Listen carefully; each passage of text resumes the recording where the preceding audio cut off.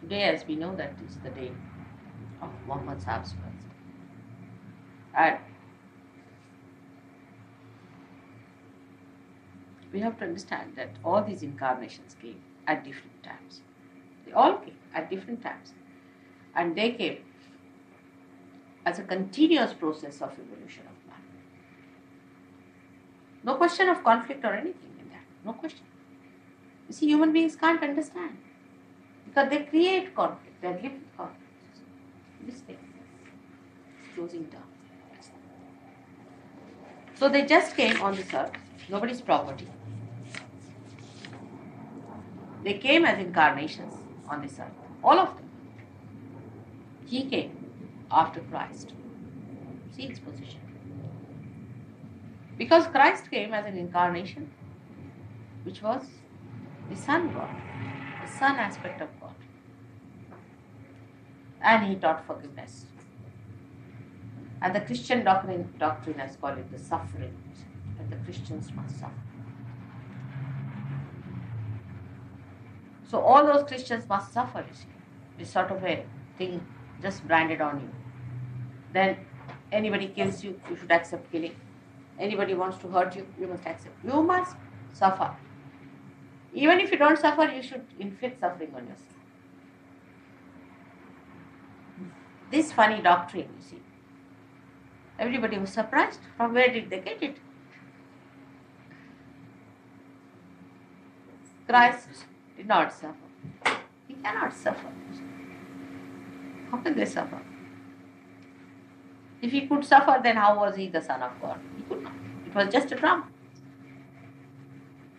Actually, his message was resurrection. But the Christians started using it as a suffering. So they said, oh God, now what to do? So we have to send somebody else. Now whom do we send? Someone who will be able to teach them. That's not suffering. You have to defend. You have to fight it. How dare they make you suffer? Like I'll tell you, somebody from Muktananda had come to my program. Horrible fellow he was. He came and he started saying all kinds of things there. So the Sahajogis got angry, Modi and all that. They said, we'll beat you. Don't keep quiet. He started saying, oh, you are like this, you are like that. He said, you don't say it to our mother, otherwise we'll beat you. He said, you are Sahajogis. And you should bear it. He said, jolly will, they'll bury you out. Throw him out. I said, just now, and give him 2 kicks. Just now you throw him out. Immediately.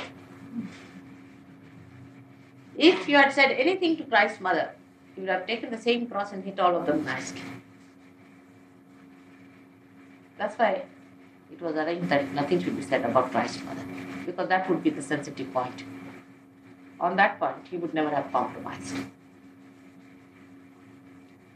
So this foolish idea that all these religious people should suffer.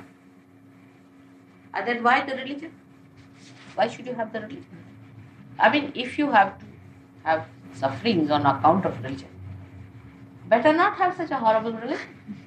You see, it is like purchasing sufferings. No. Where did it say? I don't know. Where in the Bible they said that all the Christians must suffer? I don't know what point you get from where. It is reported in the Bible that Jesus said to a young man, if you want to follow me, take your cross, or something like that. Alright, that doesn't mean that you suffer.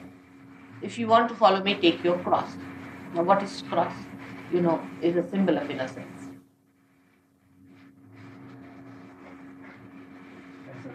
I say take your cross, because you see, if you are coming here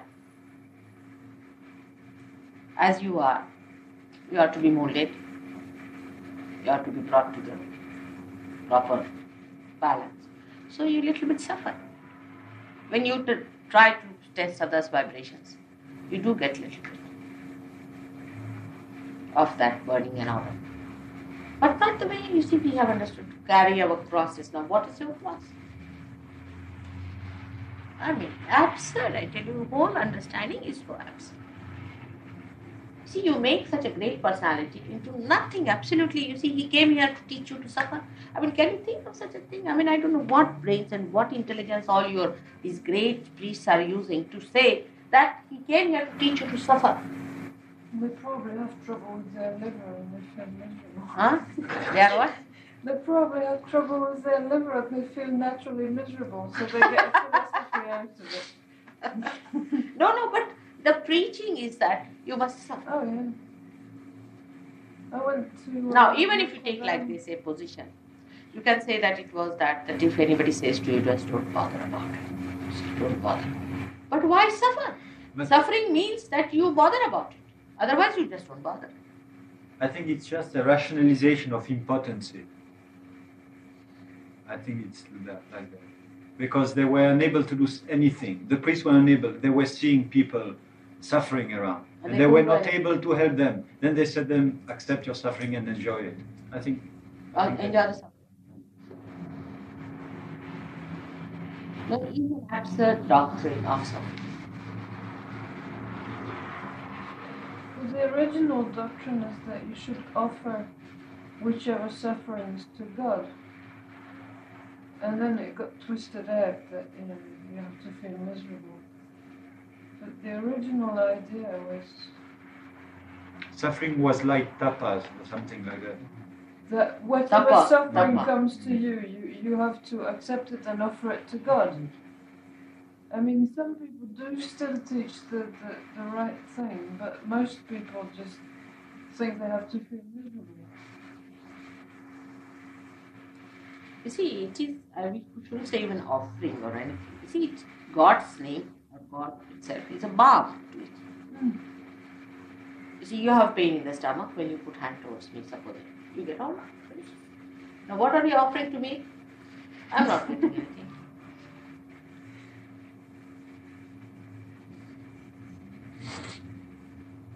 It's just a different thing altogether. See, suffering and God are two different things. God is the one who balms your suffering. What is that 23rd Psalm? Does it say you suffer? Which one is such a great thing that such a big doctrine has come out from where? I don't know. That we all should suffer. It is all the time promised. Even those who are suffering will be blessed are those. But there was no actualization of the promise until now. If you wouldn't have come, okay, and we Why are suffering. wouldn't I have come? Okay, I mean, why let's say one life earlier. So supposing that you had not come, No, let's say one life we would not earlier. have understood what Christ was about. We are suffering because there is a mess around. The only way we can bear it, we don't see any issue. The only way we can bear it is in thinking that our suffering has a meaning. And the only way we can think our suffering has a meaning is in The thinking simple that meaning is because of your mistakes you are suffering. that does not help. It is a very simple thing, It's very, very simple. You, human beings, put them on one side, God on another side. All right? You cut each other's throats. God has told you to cut each other's throats. If there is war, then who? God has created war.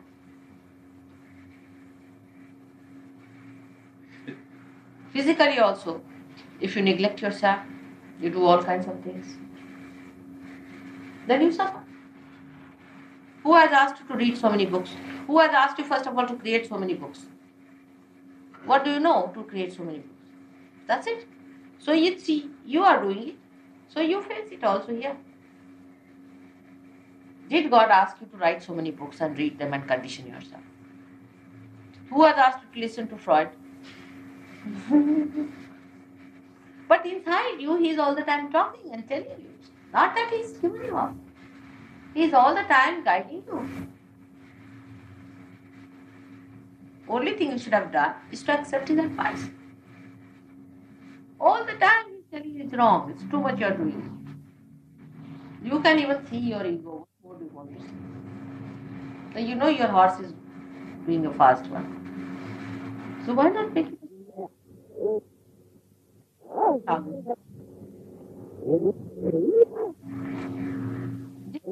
All these things the way you are yourself is.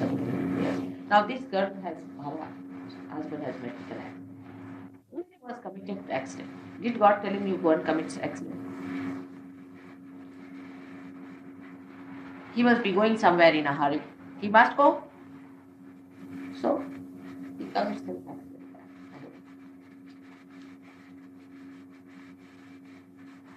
Human beings have created everything. Even the bhoots and all those have been created by human beings. God has not created them.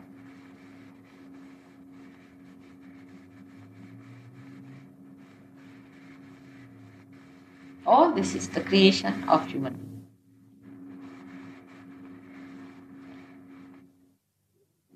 God has created joy, happiness.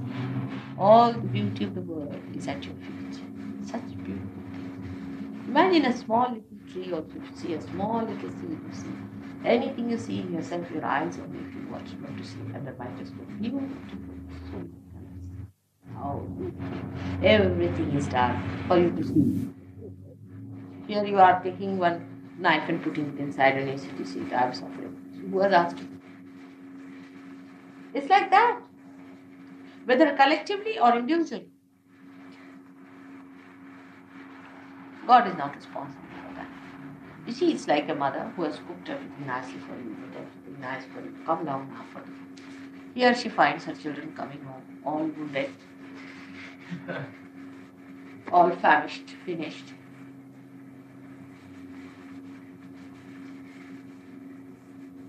He has created beautiful things. Absolutely. And he wants you to sit there and enjoy that joy. Just take it. That's why he has created you. Such a frustration. Such a frustration.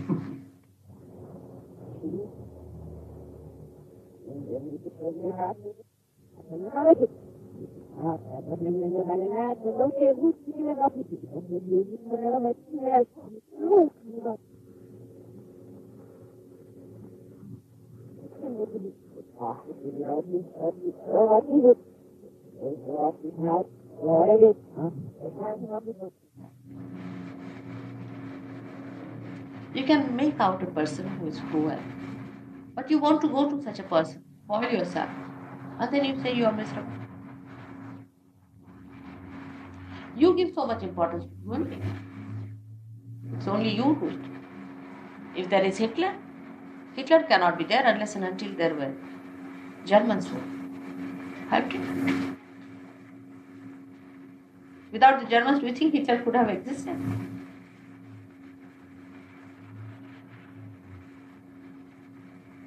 Same here. You elect your people who are very dominating, sometimes who are possessed. They become your prime ministers, supposing. Now what do you do? It's left to you. So if you don't want, you can have good people. Will you put any saint there? No, you say it's not practical.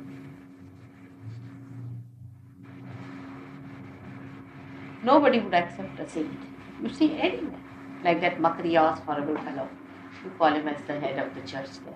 I mean, how could he be there? In India, they appoint these Shankaracharyas. Horrible, useless things, good for nothing. Simply, they cannot be even used as footballs, I tell you. They're so useless. And people are making for them, golden umbrellas. On top, they want to have diamonds and things. And if they go about in the market, people will think there's a coolie going on. One who is carrying the luggage is also called a coolie in India. Porter, yeah. Yes, in porter. There's a porter going on.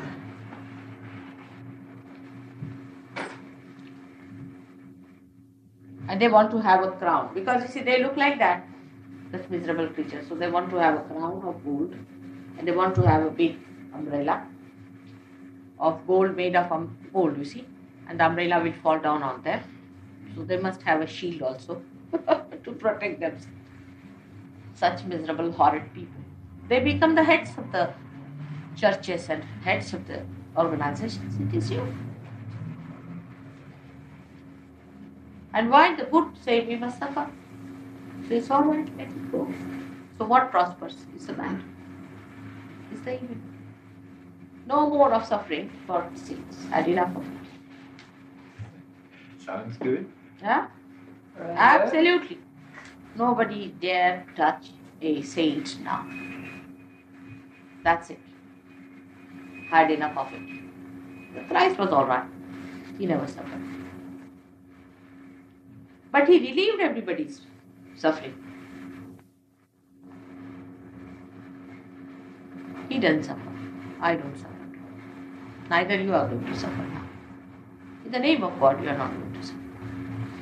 Let's see now who makes you suffer. Unless and until you are addicted to it, then I can't help you. Want to have suffering, then go ahead with it. But if you want to have joy, you will have it. And nobody can take it away. Those who try will suffer.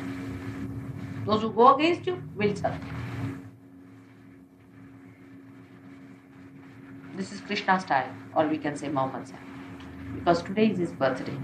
So to understand him in right perspective, see, after Christ, it was such a fiasco. See, that they had to come to say that you are not to suffer.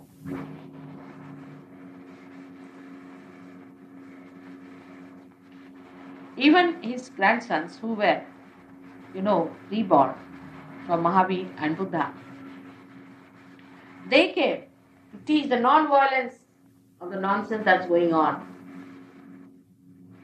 To stop that, no, there is a non-violence of God, which is violence. It is just killing. They need little killing. Nicely. And sometimes a big one too. They will have it.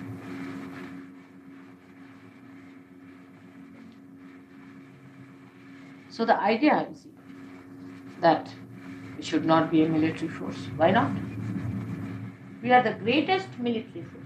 Here you will see onward Christian soldiers. Now how can you be the soldiers, be sufferers? You are soldiers, you are endowed with powers of all the Almighty. And how dare you suffer? It's the wrong idea. You have not taken anything in. Alright. Like a gentleman, like an elephant when he walks and the dogs are barking, it doesn't bother. But in its greatness, not in suffering, it just goes on like that. Like that. You are not to bother about these bickerings and all nonsense. You are not to come down in you. But no suffering. No suffering. This is the message of Muhammad. But Muslims, oh God, his enemies became Muslims, I can tell you this much. The way they are treating him, you can see that they were his enemies. The first and foremost thing that he has said is that all of them are prophets. They have come at different times.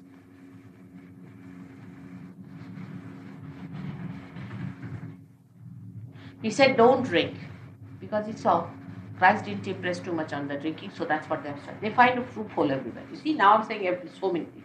But maybe I may leave 1 or 2 points here and there. I'm trying to cover up. You see, that's why I talk. Nothing should be left out. Because we'll catch hold of that point somehow and get on to that. He came down and he said, don't drink. Muslims are drinking the water.